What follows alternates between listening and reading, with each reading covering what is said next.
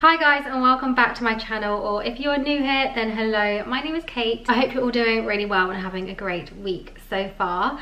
So in today's video I have filmed my everyday makeup look, which really focuses on naturally enhancing your features and really focusing on a clean, clear, flawless base. So I included some OG products that I have used and loved for years alongside some new ones which are new releases that I cannot wait to talk to you guys about. And I'm super proud and excited to say that part of this video is sponsored by BareMinerals, which is a huge dream come true for me. They are one of my all-time favourite makeup brands, which I've been using for years and years and years. All of their products are super clean and just great for your skin. And as you guys know, I am such a big fan, especially of their foundations, and a new product that I will be going into later on in this video. So without further ado, let's get on with it. Hello guys, so this is my naked face. Just gonna pin my hair back. I used curlers today for the first time in ages. You guys know me, I'm normally just use my Dyson, but today I use curlers and I'm really feeling it.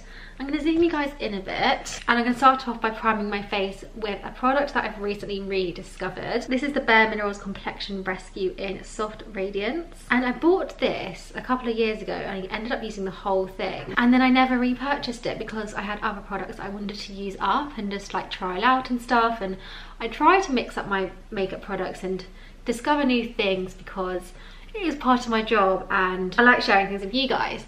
But then they re-sent me this one a few weeks ago and I've just fallen back in love with it. It is so good. So it has SPF 30, protecting you from the sun, but it's also got protection against blue light, which I didn't even realise was a thing. I didn't know you had to be protected against blue light. But apparently it can cause premature aging, which is brilliant because I sit in front of a screen all day long, and it also protects against pollution as well. So overall it's just a really great skincare product, and as you can see it's just really evened out my skin tone and just creates a really nice hydrating base for the rest of your makeup to go on top of. So I asked you guys on Instagram to ask me some questions. The first question that's popped up is, do you use SPF every day? If so, which one? And the answer is yes, because I use retinol and I use a lot of products that are acid exfoliators, which basically means your skin is going to be a lot more prone to sun damage. So I either use the BareMinerals Complexion Rescue, but like I said, this has only been for the last 2 weeks or something, or I'll use my Skin Cuticles SPF 50, and those two are my favourite SPFs by far. They just sit so well under makeup and they're very moisturising as well. The next product I'm going to use is the BareMinerals Original Concealer, and as you guys probably know, the only concealer I have used in the last year is the Rimmel Lasting Radiance. Massive fan of it, but never found anything that... Was that the doorbell? That's the doorbell. Sorry about that. As I was saying, I haven't found a concealer that beats the Rimmel Lasting Radiance until this one. This one is incredible. Yeah, I still love the Rimmel, but this definitely is my new favourite. So I do 3 dots here. You only need the tiniest bit. I made the mistake of going fully in the first time I used this, not realising how pigmented it is and how far a little bit goes. Oh, and I wear this in the shade Fair 1N. So I just blend this in with my finger, and I just love how creamy it is. It's not drying at all. It doesn't crease, but it's also just got such good coverage. As you can see, it's just got rid of any redness, any dark circles, like the difference between this eye and this eye. Another question was about the new guidelines and the new rules with the use of filters when filming like beauty, makeup, skincare ads on Instagram and YouTube, and what my thoughts were on it. And honestly, I think it's such a positive thing. I think it's really important as well for the viewer to be able to see how the product really applies onto the skin, and seeing real skin, not this perfectly filtered blurry filter. And don't get me wrong, I love the Paris filter on Instagram. It's the filter that you swipe across one on Instagram stories and it just blurs everything. So I usually use that, but I don't use it on skincare videos, I don't use it on makeup videos, because I do think it is misleading, and I'd hate it for somebody to watch my videos and use the same products as me and think, why does Kate's skin look like that and mine doesn't? I'm just gonna zoom you guys back out. Because yeah, that is effectively false advertising. But yeah, I think it's a really positive thing, and hopefully a step in the direction to more transparency online. So for foundation, I'm going to use the BareMinerals Original Foundation. I wear this in the shade Golden Beige, and honestly I just think BareMinerals foundations are the best. They're probably my favourite. just because they are so natural and so buildable coverage wise. So what I do with this one is I just pour a bit into the lid, and then using their beautiful finish brush, which is specifically designed for this foundation, as you can see, it's kind of got a dent in the middle, which really helps with swirling it around, and it just kind of catches all of the mineral foundation and just gives you that really even coverage. This was actually the first foundation I ever bought. My mum wouldn't let me have the Dream Matte Mousse, so I went for this one. So I can definitely thank my mum for that, because this is a brilliant foundation. It's also very good for your skin. It's just really clean. So the coverage, like I said, is very buildable. So you can really give yourself a very natural finish, or you can give yourself quite a high coverage as well. I'm going to show you both so you guys can see. Other BareMinerals foundations I love are the stick foundation. I used it in my last Get Ready With Me, I'll link it down below. The stick foundation is a lot more dewy, whereas this, as you can see, it's a little bit more matte, but not so matte that you don't have any definition in your face. It's still got a bit of a natural skin finish to it. I also love their gel cream, and I use that specifically in the summer because it's so natural and so hydrating. It's just the best product. But the powder foundation is a brilliant one for every day because it lasts all day long and you honestly just can't feel a thing on your face, which is so lovely. Okay, I'm gonna zoom you guys in. So this is just one layer of the foundation, and as you can see my skin underneath, but it's just really evened out my complexion and given it that flawless look. So just to show you, I'm just going to go in with another layer. Okay, and then this is 2 layers. So I really think the mix between the concealer and the foundation are a really great duo, just because this is so good at covering any blemishes, if you have spots or scarring, dark circles, redness, and this just combats that, and then this just gives you the overall really flawless look without being at all cakey and unnatural looking. So I think these two, they are the dream combo and my new faves. So for brows, I'm going to be using my BareMinerals Brow Master in the shade Cocoa, and this is what I've been using ever since I got it a year or so ago. I ran out of this at Christmas time and I had to use another product, and it made me realise how much I love this one. It's just the best one I've ever used, and I haven't found anything to beat it yet. It's also very handy that it has a spoolie at the end. Another question was, how do I motivate myself when I'm not feeling it? I've said this before, but honestly I just remind myself of my goals, and this can be by writing all of my goals down on a piece of paper, looking at vision boards, looking at Pinterest boards, making new vision boards, and it just really reminds myself that if I don't work and I don't work towards these goals, those goals aren't going to happen. And to me, that's just the biggest motivation, knowing that I am in complete control of my life and my future, and I won't get those things that I want if I don't stay productive. And those always just motivate me straight away. So it doesn't have to be career focused. It could be like, for example, if you want the motivation to work out, go onto Pinterest, look at like workout motivation, look at workout quotes, and just remind yourself of why you are doing what you're doing. So with my brows, I just follow the natural shape where the hair is, and then I just go in a little bit here and here, just because I feel like it frames the face nicely. And what I love about this tiny little brush is that you can really do those hair strokes which are very fine and natural looking.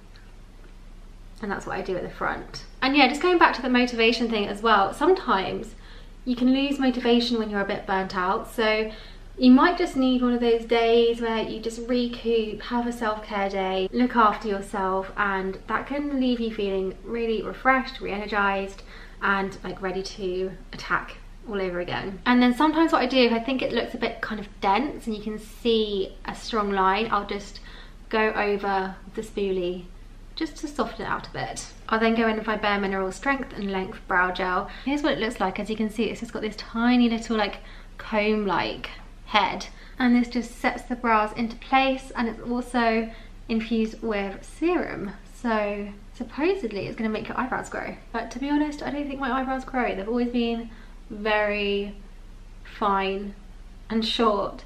Either way, it's a really good brow gel, and it definitely sets it into place and just makes those hairs look a little bit thicker and bushier, and mine need all the help they can get. So to contour and bronze, I'm going to be using the BareMinerals Original Concealer in the shade Dark Deep. This is the same concealer as I used at the start, just in a darker colour. I just do 3 little dots because First time I used this, I went in like a normal creamy contour, and like I said before, a little bit goes such a long way, so don't go overboard. It's better to go little and then build up. As you can see, it's very, very pigmented. Oh, and I'm just blending this in with my blooming brush by BareMinerals. BareMinerals honestly do the best brushes. I'd say 90% of my brushes are BareMinerals because they're just so soft and lovely. They last forever as well. I'm also going to apply a bit to my forehead, just where the sun would naturally hit. I know it looks a bit scary right now, but don't worry, it does blend. Somebody asked me to talk about my time living in Australia. I always get questions about this, but I don't think I really ever answer them for some reason. It's not intentional. So when I think I was 20, I had the opportunity to study abroad in Australia. So I went and lived in Melbourne for a bit. And at the time I was single, I really didn't have any commitments other than uni, and I just kind of thought this is the perfect opportunity for me to live abroad and just gain some life experience, do something that's going to really challenge me. So I applied and I got through, and it was very much spur of the moment. I really didn't think about it. All I was thinking about is, Kate, you have to do this. So I think I applied in like December, and I was due to go around April, and between December and April I didn't think about it at all because I was living at home at the time. I was commuting from Brighton to London to go to uni, so it was a huge move. I'd never moved out of my family home before, and I think my way of coping with the scariness of it was just to push it to the back of my head and just not think about it at all. Oh, and quickly, I'm just going to go in with this shade here, which is called Native, and that is in the BareMinerals Neutrals palette. This palette is so stunning. It's this beautiful kind of like ashy brown colour, and I'm just going to apply this using my Morphe E23 brush. Again, this is so pigmented, so go in very lightly and then you can build it up, but it's a beautiful, very natural colour that I'm obsessed with. And I normally go in just with like whatever bronzer I use on my eyelids, but recently I've been using this and I've just been really enjoying it. Anyway, what was I saying? So yeah, I think it got to like a couple weeks before I was supposed to move to Australia, and I kind of realised, oh my god, I haven't like booked accommodation, I haven't booked flights. So it was all very last minute of me, but that was the best thing, I think, because I would have definitely have overthought about it and given myself loads of anxiety if I had just really planned. I was very adamant on like supporting myself through this. I didn't really want help from my parents, but luckily I also had a bit of student loan as well that I'd been saving, because I'd saved so much money from living at home. My train ticket was really cheap. I think it was like 10 quid or something like that to commute, so I saved a lot of money from that. I had that grant, so I had that bit of money, and that paid for my flights and like my first month accommodation. And then really luckily, just before I moved to Australia, I got a contract with ASOS doing their petite modelling, and then that gave me a little bit more money to save, but again, completely winging it. Like I had no idea how I was going to afford living there. But yeah, I think these things always just work out somehow. And then I arrived and I didn't know a single person there. I was on my own for a week, I think, before I spoke to anyone. That was probably one of the best weeks of my life. I just walked around the city. I'm really overdoing this eyeshadow now because I'm telling a story. Yeah, I walked around the city, I explored, I had lunch, breakfast, dinner on my own. It was so much fun, and it was so like liberating as well. Like no one knew me, and I could just do what I wanted. Just quickly as well, I'm going to line my lash line using this colour here, which is Indie, which is a beautiful chocolate brown colour. Using this brush here, which is the BareMinerals Expert Shadow and Liner Brush. It's really great, hard, angled side, and it's also got this kind of flat paddle brush on the other side, which I use for concealer and carving out my brows sometimes.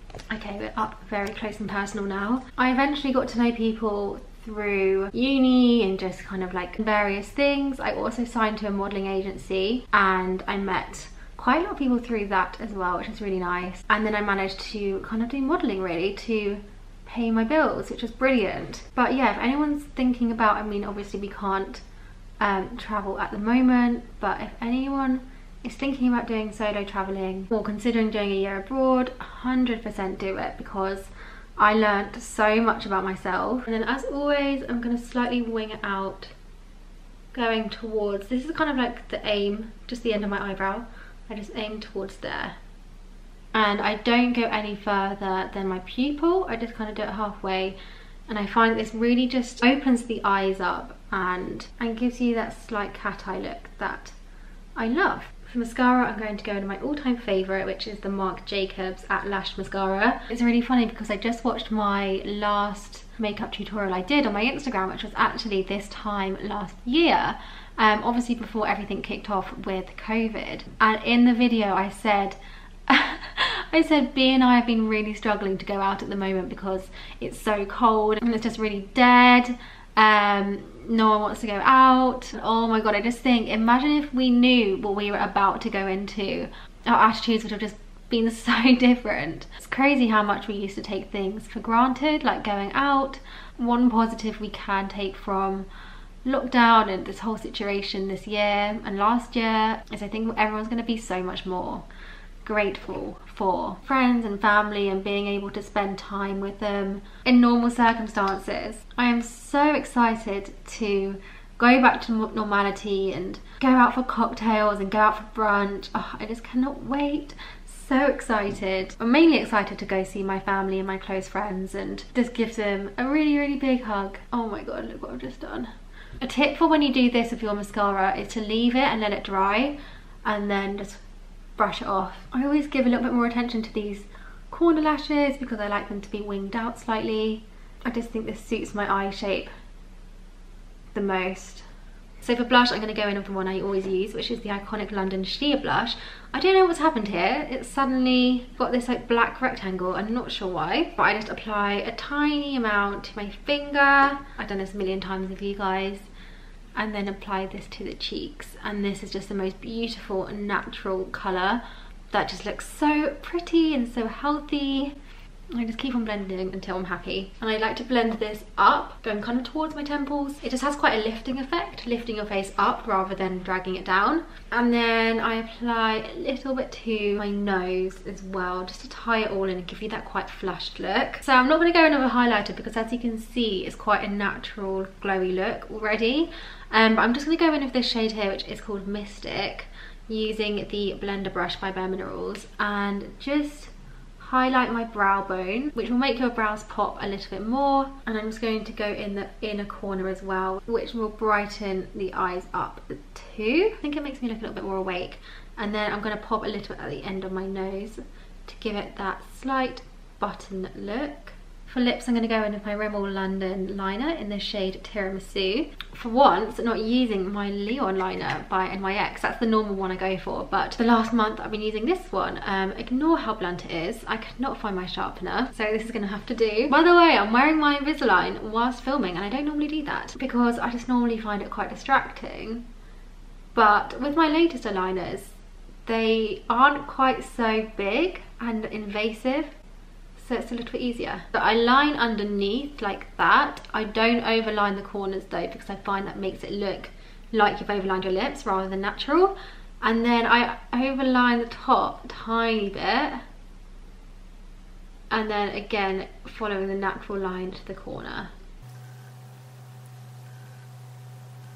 And then for gloss, using the one I have been using for years, which is the NYX Butter Gloss in the shade Madeline. This is just so hydrating, it's creamy, it's the most beautiful colour. I am obsessed. Quickly go in with this shade here again and line the inner bit of my eye, just because I feel like it leaves a little bit more definition and it just makes the mascara look a little bit more seamless. And I haven't set anything in place with powder or setting spray, just because I feel like I don't need to with this look. I've been wearing this every day and it lasts so well, and I don't really tend to get very oily, but if I do get a bit oily, I normally go in with the Rimmel London Stay Matte because it's so easy. It's pretty much transparent and it just looks very natural, and you can literally just blot any shine very easily. So yeah, that is the end of my makeup look. I really hope you guys have enjoyed this video. I've been loving filming it. I feel like I've just been sat chatting to my friends. But yeah, as you can see, it's just a very natural but still kind of glam look. And today I have put on slightly more makeup than normal, just because I wanted to show you guys how the foundation is buildable and give you all a good idea of the products and how you can use them. But yeah, I'm obsessed, and I'm so happy to have found my favourite new concealer, which not only just performs amazingly, but is also very clean and good for your skin. If you have any questions, just leave them down below and I will get back to you. I hope you will have a lovely rest of your day. I love you all so much, and I will see you next time. Bye! Mwah!